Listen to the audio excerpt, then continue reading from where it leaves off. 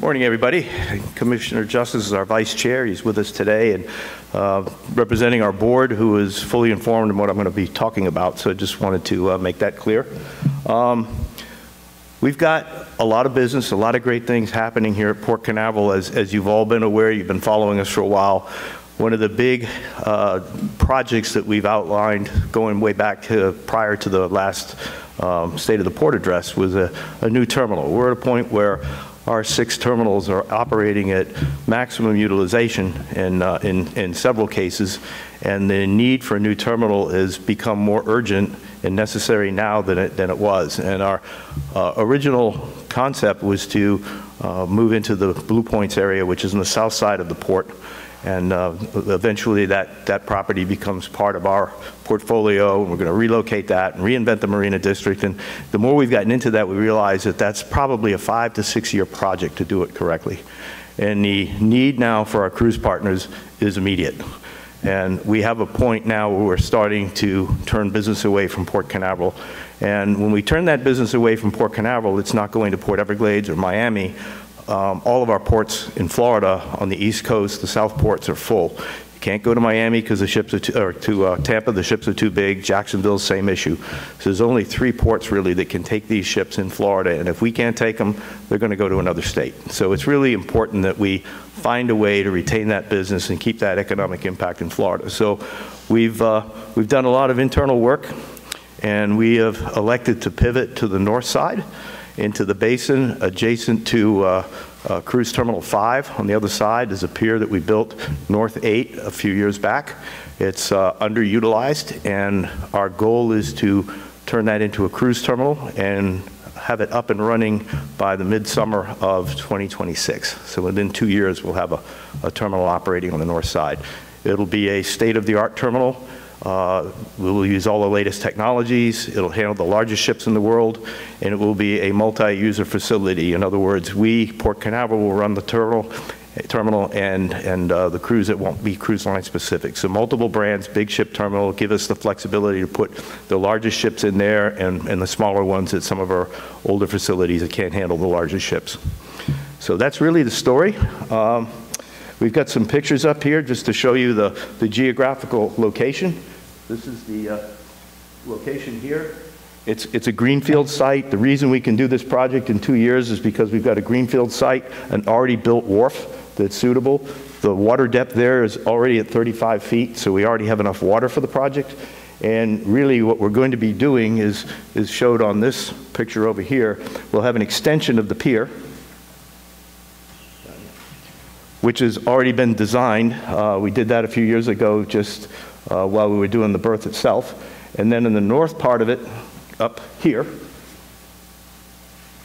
you can see there's a sloped entry into the basin. That sloped entry will be removed, and a bulkhead, vertical bulkhead, will go all the way across. And by doing that, we not only develop a new terminal that can handle the largest ships in the world, but we also enhance Cruise Terminal 5 by adding an extra 150 feet of length to it, which will allow us to put larger vessels in there than we can do today. So there's a double benefit for 2 terminals by doing this. It also will keep the traffic on the north side of the port and not bring it down George King in the Marina District, which will require a lot of reconfiguration and road work, and there's a lot more work to do on the south side than there is on this side. And when we didn't see the need, the south side made sense to do it and have it ready in 5 years, 6 years. But we're to a point now we need it in 2 years, maybe sooner. So we're going to do what we have to do to get this up and running as quickly as possible, and I'm open to any questions anybody may have. Captain Murray, does this mean the port's going to renew the lease for the Cape Marina after previously saying you weren't? Did they have? No, I've been very clear on that, and I'll be right up front with you that we've stated before that lease expires in 2026, and we're going to put it on a request for proposal, an RFP, and they're more than welcome to bid on it. But we are continuing our effort to reinvent the Marina District, make it better, optimize our properties out there, and this just allows us, to be honest with you, the time to do it properly. Our goal is to turn the Marina District into a unique venue, better than what it is today, more efficient than it is today, and still at some point in the future have a cruise terminal where the Blue Point site is. So we are going to probably look at combining the Blue Points and expired Cape lease into a single RFP going forward, and a single operator and developer to take that over for us under our guidance, of course. Could you discuss how much the new terminal costs and how you pay for it and what has to be approved before you can start construction? Sure, Dave. We're going to have a few items we're going to have before our board in 2 weeks that will allow us to pick up. We've done a lot of work over there already in anticipation of other projects. We've looked at moving that bulkhead on the north side already to enhance Terminal 5 with an extra 150 feet. We decided for one terminal the cost was prohibitive, but we've already done core sample testing and soil testing and all that. So there's a lot of preliminary work that's been done already. So it's a matter of us assimilating all of that to move the project forward. But this will be very much expedited because we have the berth, we have the water depth. The big issues are going to be the terminal, the garage, and the roadway network. On the roadway network, our intention is to have a flyover similar to what we have at Cruise Terminal 6, so it will not impede any of the cargo space, military, commercial, whatever traffic heading to the airbase or Space Force Base. Everything will flow freely through that area, so there won't be any stop and go or stoplights or anything as a result of the terminal. So that's the intent. We don't have enough detail that I can give you price and all that, but we will self-fund it ourselves. We're not going into a partnership with a specific cruise line. Our intention, and you know that we've been saving to do this project, and it's just going to move it a little faster than it would be on the south side. So we're really excited to be able to be in this position. And the terminal cost, Dave, will be less because we have so much already in place with the berth and the pre-planning and some of the planned, some of the permit approvals already. So. Do you have like a range of prices? I don't have that yet. I'll have Mr. Poole get that to you once he takes a hard look at it. The garage is probably going to be in the neighborhood of 2,500 spaces to start. We want to have it expandable, so we'll start with a single garage. If things change in a few years and we need more, we'll convert it and expand it. One of the big shifts in the industry right now is the larger ships on the 3- and 4-day transits, and all of the cruise lines are developing private island destinations and short sea 3- and 4-day cruise range from Southeast Florida. And that allows or drives a lot more vehicles driving into the port than a 7-day or even a 5- or 6-day voyage. So we want to have that expansion capability, because when you bring a large ship in, just for example, the Allure of the Seas, when she's been turning here in the wintertime, we're parking more than 1,300 cars on a Friday. So it's a lot of business for us. That once they change from 7 to 3-4, it explodes just in the number of vehicles. So with bringing thousands of more people to the north side of the port, what's the latest on talks to replace the garage with 5 and 5.8? You know what, Jim, James, the benefit to this is it just builds the fire, makes it even more important that we get that bridge done in 528.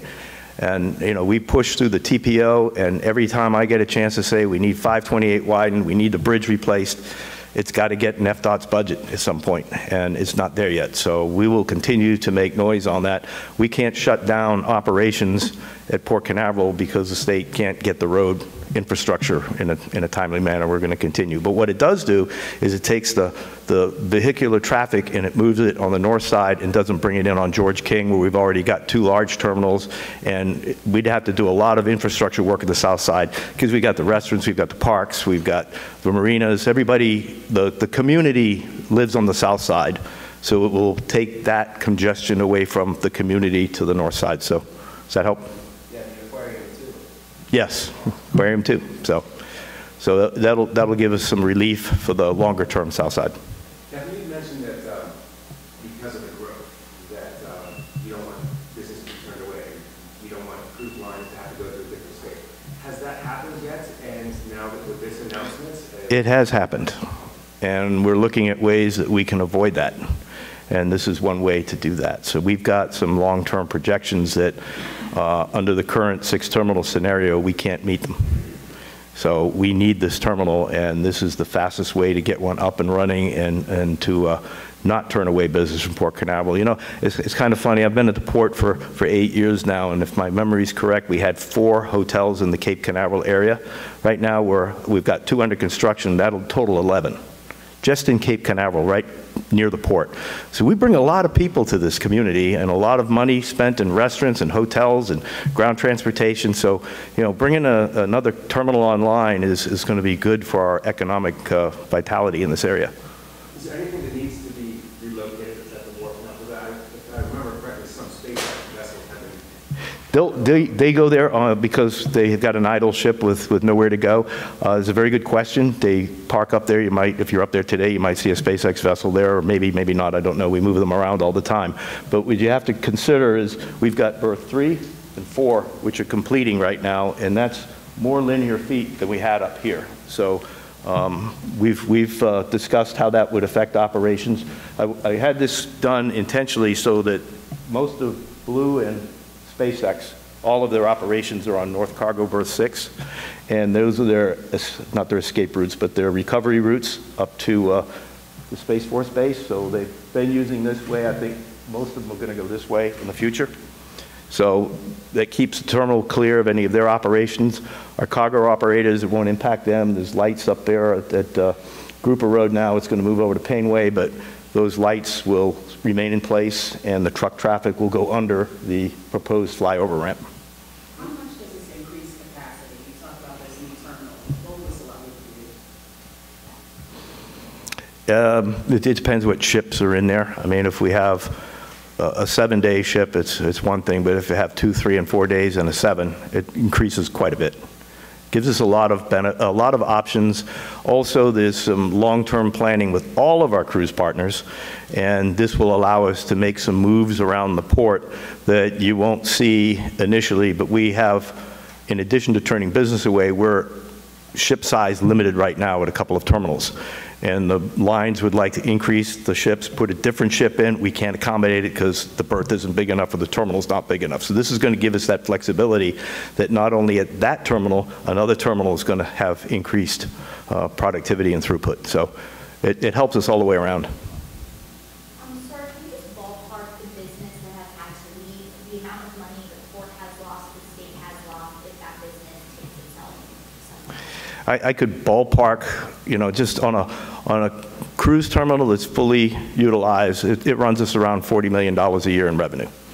So that's a lot of people coming in to that terminal, and we haven't turned anything away yet, and we're working with one line to do something that might be a little creative for one season, but we're going to get through this, and our goal is not to turn any business away and to make sure we retain our cruise partnerships here in Port Canaveral.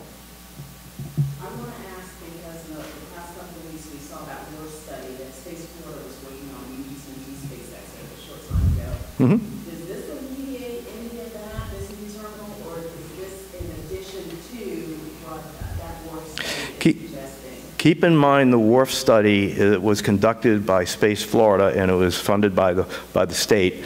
And we were participants in the study, as were the launch service providers, NASA, Space Force, NO2, all of the partners in the federal property and all. And the concept was, if all of the space launch service providers bring to the table what they say they're bringing to the table, there's not enough space here to accommodate it. So what do we do?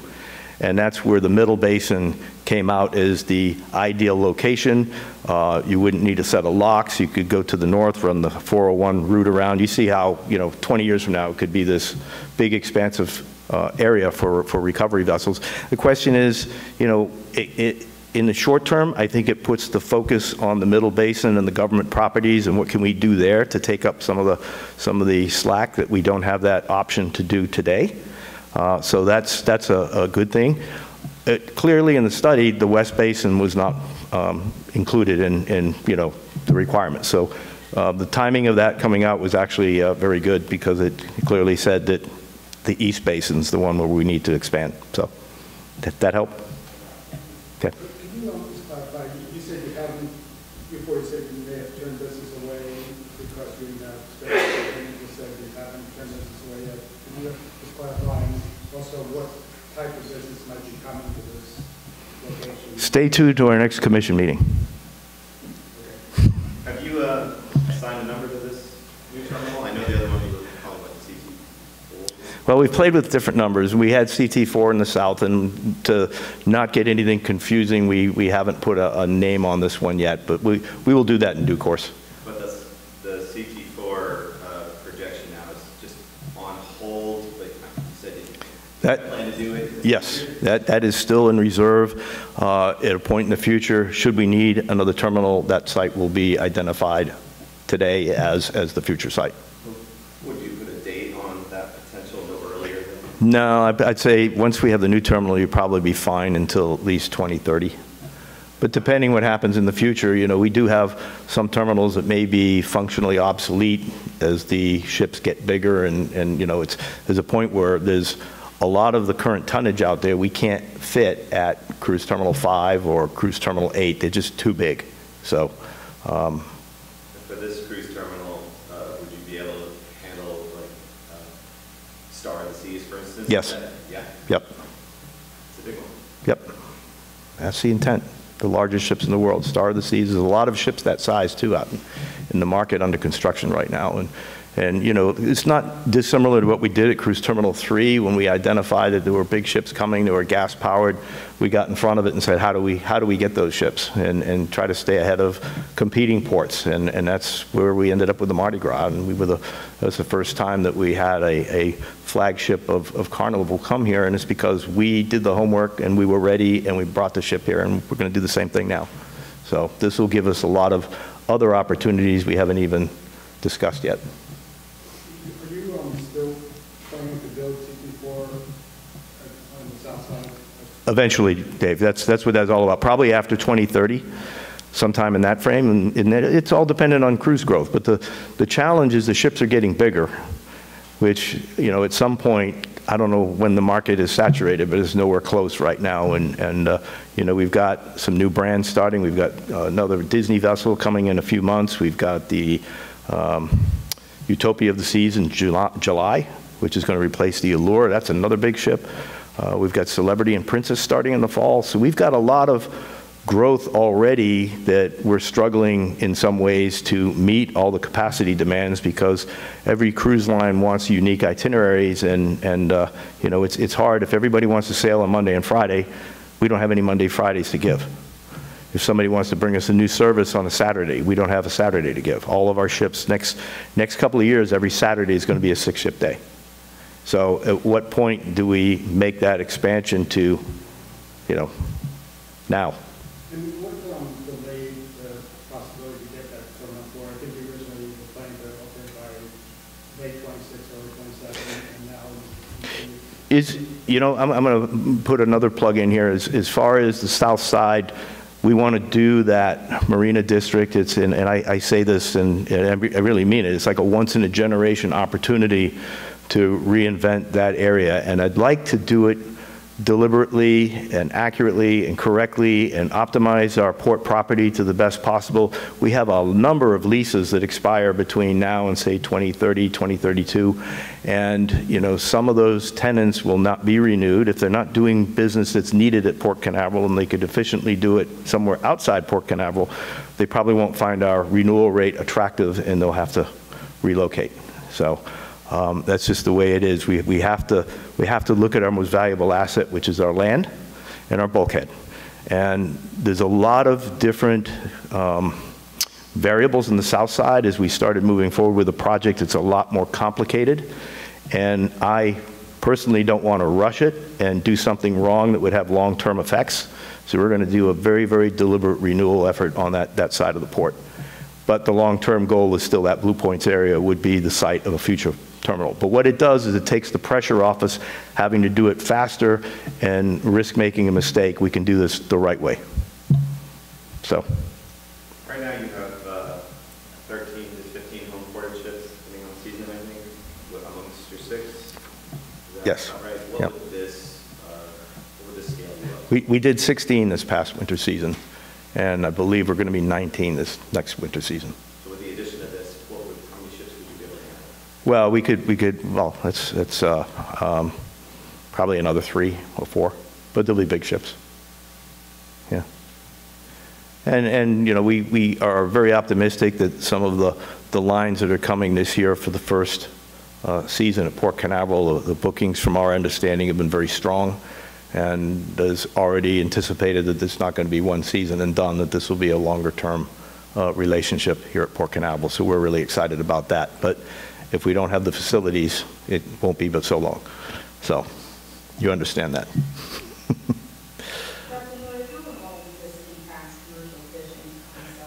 Well, that's the other piece. The commercial fishing, when I was saying it's a lot more complicated on the south side, we have spent a lot of time with the commercial fishing teams and met with the representatives and had meetings with them, and we realized that that's a group that has probably been shoved to the side at Port Canaveral for many years.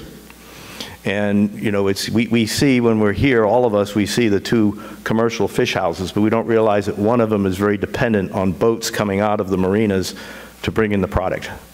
And we've identified that and drilled down into it. And in the future, whatever we do in the Marina District, we're going to carve out in our request for proposal a long-term spot for our commercial fishermen. We truly believe that that's necessary going forward, and there's been things that have happened in the past that have restricted them in many cases, and we think of them as the fabric of our port, and we want to make sure that we protect that segment of the industry, which also protects one of our commercial fish houses here on the retail side. So. That long-term spot still is on the channel? Yes. Yeah. Where the Blue Point area is? Yeah. What date would North Carolina be taken off the board? What we're probably looking at is, because most of the work is uplands, we don't think we'll take it off. We'll continue to use it. We'll continue to put lay berths over there. We've still got the south side 4 and 3. 3 is finished. 4 is not going to be finished until the October timeframe. So our goal at this point is to continue to use that as a lay berth as long as we can, as long as it's needed. I mean, it's a port, and if we've got an empty asset and we can put something there, we're going to do it. So that's simple. What kind of cargo is there now that will be used? Not much, Dave. The challenge with that pier on the cargo side is it's a long way away from our core businesses. And as we get to the fall, and for those of you that don't know this, the CMEX tower is coming down across the side, other side of the port. And we have to wait until 4 is completed, because that site has been used as a staging area for construction materials for North Cargo Berth 4. But we've already got an agreement with CMEX on when that will be demolished. And as soon as that area is cleared up, they're going to start the demolition process. That'll give us more cargo area right adjacent to the southern area ports here. So a salt ship or everything except an oil tanker could go to berths 3, 4, or 5, or 6. So 8 was kind of up in the corner anyway, and since we built it, it hasn't been much of a berth for, you know, a couple of ships here and there, but most of the operators prefer the other docks just because they're closer to where the cargo is going to rest on the pier. So we used it for lumber during the pandemic when we were busting at the seams, but other than that, it hasn't been regularly used for anything more than a lay berth.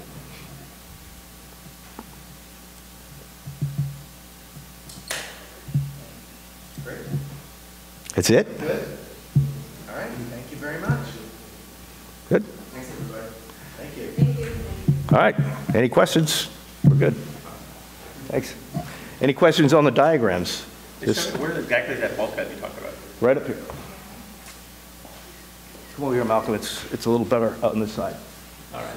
You can see the angle up here now, and that angle is like at a 40-degree angle, 45-degree angle, so it extends out so far that your bow of your ship gets a lot more underwater than above water, so the bow of the ship gets here. So by making that a vertical structure, we can go all the way up about 150 feet further with the ship.